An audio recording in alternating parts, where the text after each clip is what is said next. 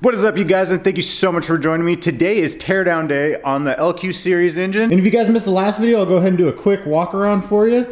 She's nice and crusty, but we're gonna go ahead and fix that.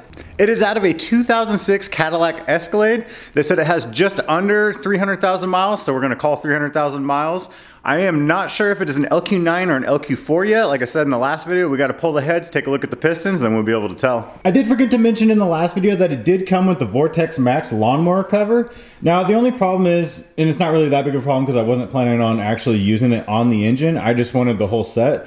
It only came with 2 of the pieces. It was supposed to have the 3rd piece as well. Which, no biggie. I'm just gonna go ahead and repaint the Vortex and the Max part and then probably just hang it up on the wall for a wall art anyway. But for now that it is enough talking, I'm gonna go ahead and get the rest of this chewed up wiring harness off camera, and then we can go ahead and start tearing into her. Bam! Wiring harness has been removed. Plug wires have been removed. Per usual, the plug wires were fused to the actual spark plugs, so that was fun getting those off. And also, I did want to mention, I think it's funny, I mean, I'm glad that they put the cap on there to keep moisture out, but you look in there and there is just full of dirt and grime anyway. Okay, first thing we're gonna do is go ahead and remove the intake manifold, which is not gonna be that difficult because we already pulled it to get the lift plate on when we pulled the engine out of the back of the truck. So we'll go ahead and just, oh hey, it's off. Okay, next I want to go ahead and get the exhaust manifolds off. I already lubed up the ones that weren't broken. Per usual, there's always at least a couple broken bolts in there. So I've got one right there and then one on the back side over here. And then also there's another one on the other side. Well, hopefully the ones that I had soaking will come out just fine. Okay, I'm gonna go ahead and try and break these free by hand, and then we'll go ahead and use the power tool. I just don't want to risk breaking the head off and then screwing myself.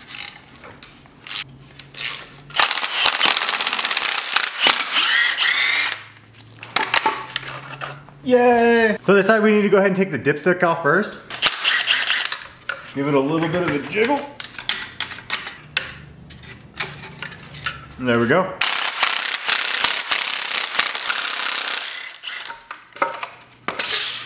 Bam! Now we're gonna be pulling the coil pack harness, and then we can go ahead and pop the valve cover off.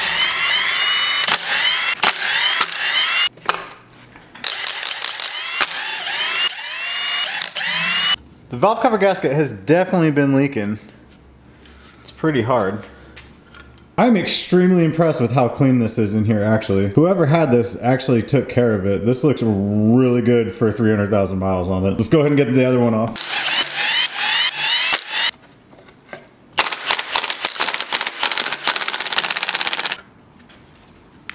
This side is extremely clean as well. Yeah, whoever had this actually gave a shit. Now I'm gonna go ahead and remove the water pump and the coolant crossover. Already broke these free by hand.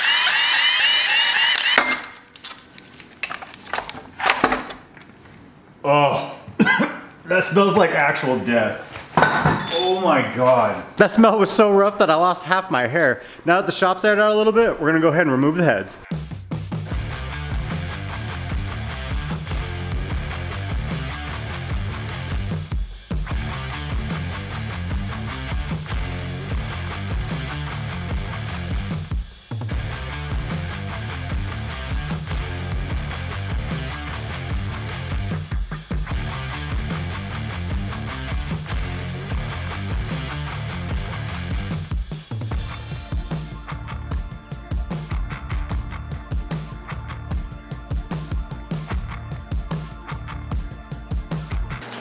Okay, it already smells like dead fish. Bam! Oh shit, it's an LQ9. She's got flat tops. Not that that matters, because in the previous video I talked about how we're doing all forged internals and all that, but we can use these pistons at a later date on something else, hopefully. All right, let's get the other head off.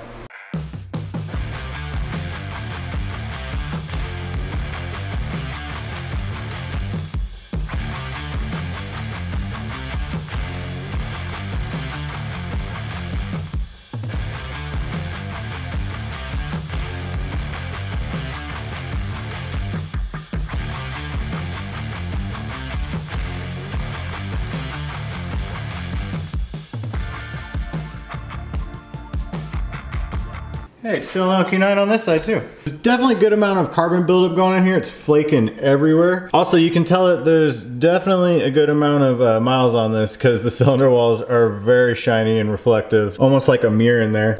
So far, I haven't noticed a whole lot of pitting or anything, just a little bit going on right here, nothing too serious. And I actually ended up taking a better look at what I thought was pitting. It looks like it's just aggressive carbon buildup. So once we get the pistons knocked out, we can take a better look at the cylinder walls. All I'm really worried about is cracking and like aggressive pitting, but we can get that bored out if need be. But it's looking like it's gonna be pretty good, so we'll just go ahead and continue the teardown. Also, I figured I would give you guys a quick look at the heads. Everything looks great. Of course, there's carbon buildup and all that to be expected with the way that those cylinders look like, and it's got 300,000 miles on it. None of the valves look burnt or anything like that. And I was actually really impressed with the push rods. All of them look like they're in great shape. None of them are bent like the ones out of my 5.3. So yeah, it's moving along pretty good. All of this, like usually you want to make sure that the rods come, or the push rods and the rocker arms stay together with where they came out of, but I'm going to be using literally none of this for the new engine. I'm sure we will use these heads on a different build in the future for like a turbo build,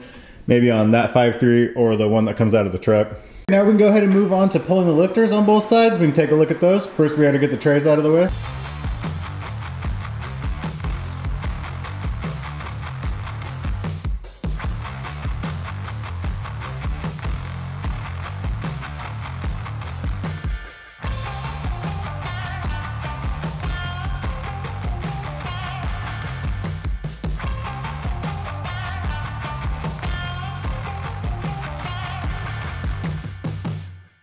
I'm not gonna lie, for having 300,000 miles on this engine, these lifters are actually in really good condition.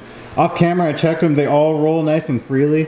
There's a little like groove, I guess you could say, right there on that lifter, but that could have just been dirt that got caught in between the lifter and the cam. As you guys can see, they still held oil nicely. A lot better condition than the one that came out of my 5.3. That thing made a lot of noise when she cut loose.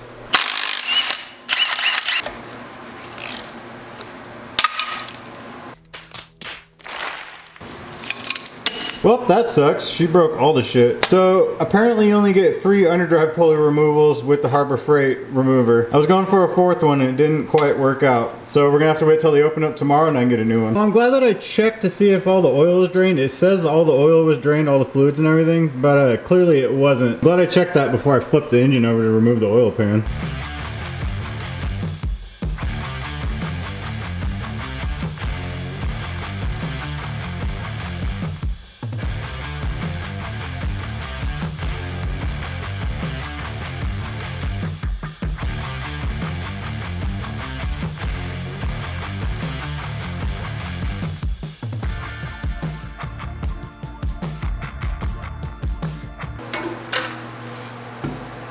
Yay! Now the oil pan's off. It did have a decent amount of oil still left in it, so now we can flip it. Awesome, still got coolant in it. Wow, it's got a large amount of coolant still in it. It is now the next day. I went ahead and let this thing just bleed out overnight. Got it all cleaned up, good to go there. And then I ended up actually renting underdrive pulley remover from AutoZone. I didn't want to deal with another Harbor Freight one blowing up on me. I'm honestly surprised that we got 3 pulley removals with that thing. I figured that was a good run. I'm gonna go ahead and order one that's actually meant for an LS. Because this one's actually meant for a Chrysler, but we're gonna go ahead and make it work. Also, AutoZone, if you're watching, that shit was bent already. So real quick, if you never pulled a pulley, yeah. Take this rod, stick it through the snout right there. And you're gonna take these jaws, there's gonna be 3 of them. There's 3 little notches on the back side of the pulley. I'll show you guys once we get it off. Make sure and drop the bolt there. We're gonna get those snugged up right there. Take the bolt, twist it in. Okay, now that she's nice and snug, and for those of you that are gonna call me out for calling it a bolt, it is actually called a pressure screw. Take your socket, and you're basically just gonna keep tightening it down. There we go. Figured I'd give you guys a quick shot right here. That's where the jaw's gonna go over. There's notches on the back of the pulley right there. As you guys can see, it's removing the pulley from the snout of the crank. Just keep twisting it off. Bam. So that worked out great. That was nice and smooth. I'm gonna go ahead and order one of these right when I get home. I will put a link in the description below from the one that I order, which is gonna be this exact same one, but for LS engines, because this is for a Chrysler, but it worked out perfectly, so I don't really know what the difference is. We're gonna be needing it when we do the cam swap in the vet, and we've got a bunch more engines that we're gonna be building here in the future. Now we're gonna move on to removing the front cover.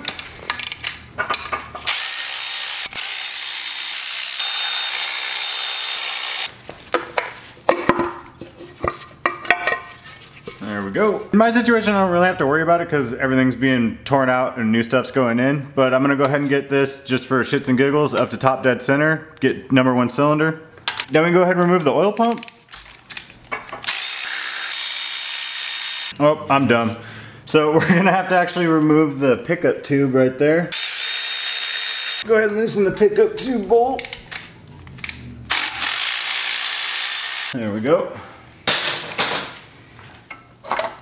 And the oil pump is off. And we got the timing chain set. Wow, that is sloppy. She got a little bit of slop. Real quick, like I said earlier, this doesn't really matter for me right now, but if you're doing a cam swap or something, you want these 2 dimples right here lined up before you take the timing set off. And then number 1 cylinder, top dead center. Ow.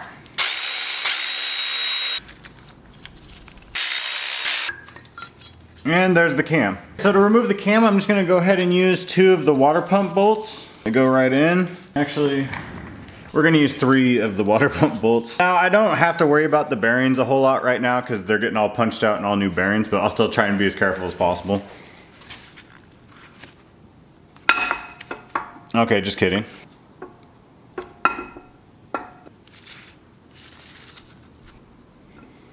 Damn. I'm intrigued to see what those bearings look like, especially after I beat the shit out of them. There we go.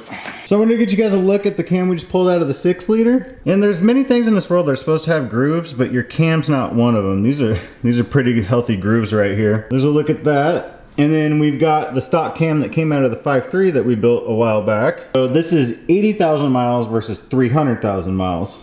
Real quick, off camera I went ahead and threw the lift plate back on and then threw these legs on, which first time using these, I am very happy with them. I will have links in the description for both of these. Legs make it nice and handy. The reason I took it down is because I forgot to remove the rear cover. So I need to pull the rear cover before we get too far ahead of ourselves and pull the pistons and aren't able to remove the crank. So I'm gonna get this removed. We can get it put back on the engine stand and then we can pull the rest of the internals.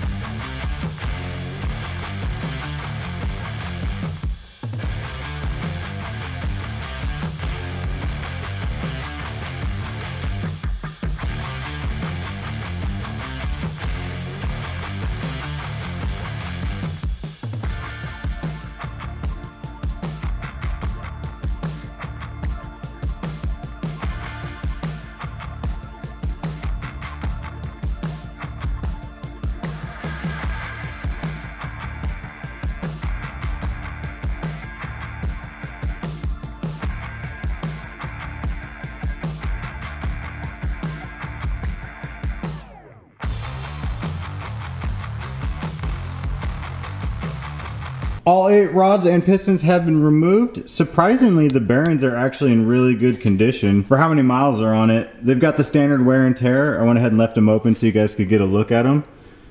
Yeah, standard wear and tear, but nothing too terrible. I'm actually very surprised. As far as the crank goes, it looks like it's in great condition as well. I went ahead and just left it in the block. I was gonna pull it, but there's no sense in pulling it out just to put it in to take it to the machine shop. So it's gonna go ahead and stay there. It's good to go. And just one last look at all the parts that came off of this thing.